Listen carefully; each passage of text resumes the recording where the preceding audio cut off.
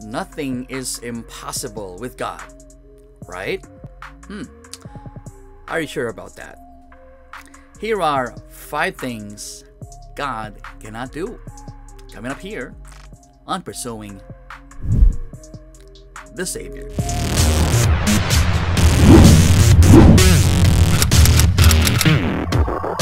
What is going on? My name is Archie and welcome to Pursuing the Savior. I'm a pastor and a writer, and I have a passion for helping people understand the Bible and find their way back to God. And that's what this channel is all about. In this week's episode, we're going to talk about 5 things God cannot and will not do. If you're new to this channel, please consider subscribing and hit that little notification bell so you won't miss a thing. And if you're watching on Facebook, don't forget to like or follow our official Facebook page, Pursuing the Savior. Let's get started. To get us started with our study in this episode, let's read Matthew chapter 19 verse 26. But Jesus looked at them and said, "With man this is impossible, but with God all things are possible." This is one of the most favorite and well-quoted Bible verses, and not without reason. Besides, who wouldn't want to believe in a God who can do all things, right? But in this episode, I intend to give some clarity on the term, nothing is impossible with God. Sa bahaging ito ng Book of Matthew ay makikita natin ang isang rich young ruler na lumapit sa Panginoong Hesukristo nagtatanong tungkol sa pagkakaroon ng buhay na walang hanggan. So Jesus answers him at sinabi ng Panginoong Jesus na kailangan niyang sundin yung mga utos na nakasaad doon sa Old Testament. Particular, 6 doon sa 10 Commandments. At ang claim ng lalaki ay nasunod na daw niya ang lahat ng mga ito. So Jesus challenges him na ibenta niya ang lahat ng kanyang mga ari-arian at pagkatapos ay ipamigay ito sa mga mahihirap at sumunod siya sa Panginoong Jesus. Unfortunately, ay nalungkot itong lalaking ito na nagpapakita na marami siyang kayamanan at nalulungkot siya dahil ayaw niyang mawala ang kanyang mga yaman. Ito naman ang nagbunsod sa Panginoon para sabihan yung kanyang mga disipulo na napakahirap para sa isang mayamang tao na makapunta sa langit, hindi dahil mayaman sila, kundi dahil divided yung kanilang atensyon. Ang sabi pa nga ng Panginoong Hesus ay mas madaling makapasok yung kamelyo doon sa butas ng karayom kesa sa isang mayamang tao na nagnanais pumasok sa kaharian ng Diyos. Ang sinabi ng Panginoong Hesus ay nagdulot ng pagkabahala sa mga disipulo kaya nagtaka sila, kung yung mayamang lalaking yon ay hindi papasa sa langit, sino na? Now, to encourage the troubled disciples, Jesus quoted verse 26, nakakabasa lang natin. Now, na naiintindihan na natin yung background ng verse na ito, ay ngayon mapapansin natin na hindi tama yung assumption ng napakaraming mga Kristiyano na ang verse na ito ay pwedeng i-apply sa lahat ng mga pagkakataon at mga sitwasyon. May it be in terms of their personal interest, desire for healing, o di naman kaya yung pagnanais na makaranas ng isang supernatural na experience. Mga minamahal, di ko po sinasabi na hindi kayang gawin ng Panginoon ng mga bagay na ito. Of course He can, only if He wants to. Nothing can stop God from doing whatever He wants. He is sovereign, after all. But the thing is, we cannot quote a verse out of context and expect God to do what we want Him to do. That would be called manipulation. Hindi pwedeng manipulahin ang Panginoon kahit gamitin pa natin yung salita niya. Just because we see chapter and verse divisions in the Bible, ay hindi ibig sabihin nun na malaya na tayong i-interpret natin ang verse on its own. Kailangan pa rin natin isaalang-alang yung mga sinasabi doon sa mga surrounding verses at i-compare yan sa rest of the Bible. Because when it comes to biblical interpretation, context is still king. With that in mind, let me give you 5 things God cannot do. Number 1, God cannot lie. Let's read Hebrews chapter 6, verse 18. So that by 2 unchangeable things, in which it is impossible for God to lie, we who have fled for refuge might have strong encouragement to hold fast to the hope set before us.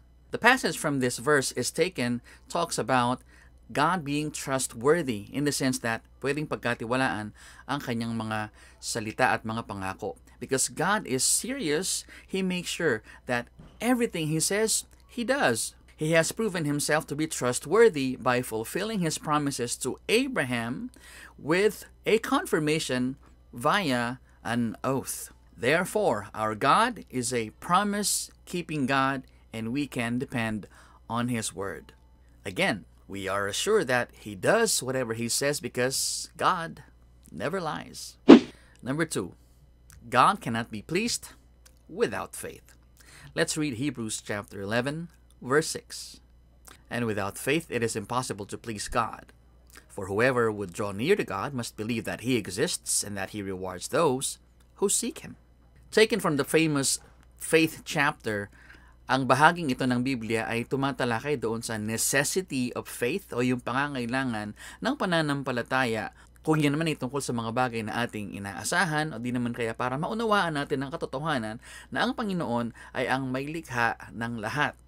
Also, faith is necessary para tanggapin ng Panginoon ang ating mga papuri at pagsamba. What this means is that God will not reveal Himself to anyone who has no faith. At hindi rin niya tatanggapin ang papuri ng isang taong walang pananampalataya. So my friend, kung ikaw ay nananalangin para sa isang bagay pero wala kang pananampalataya, nakakalungkot mang sabihin pero hindi ka pakikinggan ng Panginoon. Because God cannot be pleased without faith. Number 3, God cannot change His mind. Let's read 1 Samuel chapter 15, verse 29. He who is the glory of Israel does not lie or change his mind, for he is not a human being, that he should change his mind. Ang chapter na ito ay tumatalakay doon sa katotohanan na nireject ng Panginoon si Saul dahil sa kanyang disobedience. God's decision is final at wala na makakapagpabago pa nung kanyang desisyon. Because God does not change His mind in the sense of realizing that He made a mistake and there's a need for Him to correct His error. Again, hindi nagkakamali ang Panginoon. Therefore, anuman ang sinabi ng Panginoon, yun ay final na at hindi na yan mababago at walang tao ang pwedeng magpabago sa isip ng Panginoon gaano man siya kagaling magsalita o manalangin. Isa sa mga desisyon ng Panginoon na kailanman ay hindi na mababali ay ang desisyon niya na sa pamamagitan lang ng pananampalataya at sa pagsisisi ng mga pagkakasala, maliligtas ang isang tao. Yun lang ang nag-iisang standard na in-establish ng Panginoon para ang tao ay maligtas. Therefore, outside of repentance and faith, there is no way for any human being to be forgiven of their sins and given eternal life because God cannot change His mind. Number 4, God cannot grow tired. Let's read Isaiah chapter 40, verse 28. Have you not known? Have you not heard? The Lord is the everlasting God, the creator of the ends of the earth. He does not faint or grow weary. His understanding is unsearchable. As the sovereign God who made all things, God is full of power and strength. He is the source of strength, and therefore, His strength does not run out. Hindi siya nauubusan ng supply ng kalakasan at kapangyarihan.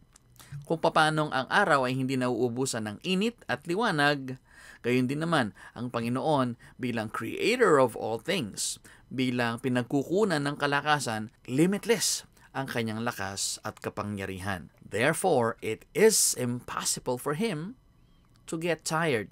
Number 5, God cannot ignore a repentant sinner. Let's read Psalm chapter 51, verse 17. The sacrifices of God are a broken spirit, a broken and contrite heart.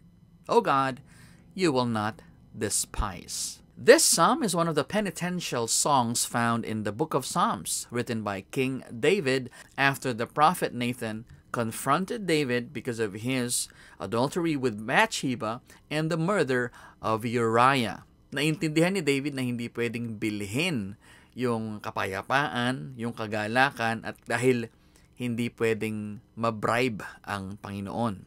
He knew better dahil kilala ng Haring David ang Panginoong Diyos kasi he is the man after God's own heart. David realized that there was only one way for him to recover his joy in his ministry, and that was for him to come before the Lord in humility.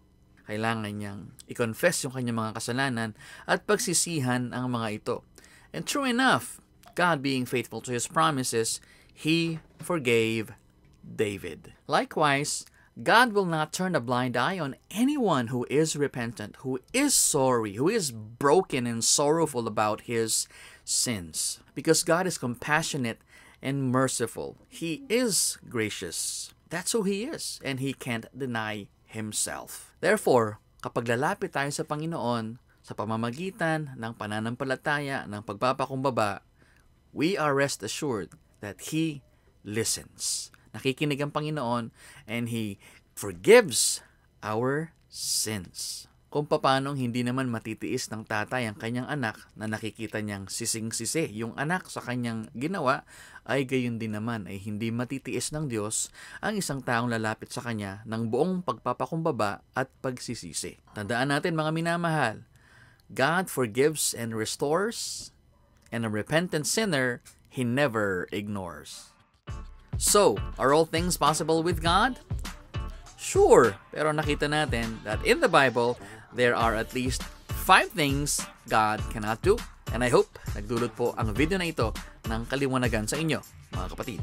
And if you want more videos like this one, don't forget to subscribe to our YouTube channel and follow our official Facebook page. And with that, my friend, I'll see you on the next one.